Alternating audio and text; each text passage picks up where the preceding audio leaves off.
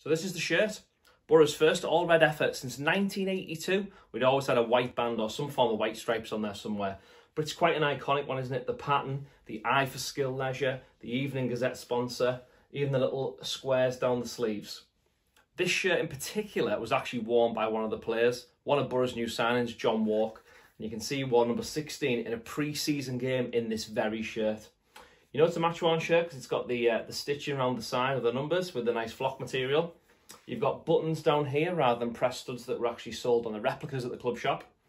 The sleeves are slightly shorter as well. If you check out your old Boro shirts, if you've got one of these, see how long your sleeves are. It's a slightly tighter cut as well, which obviously the players do prefer, but it's a great looking shirt.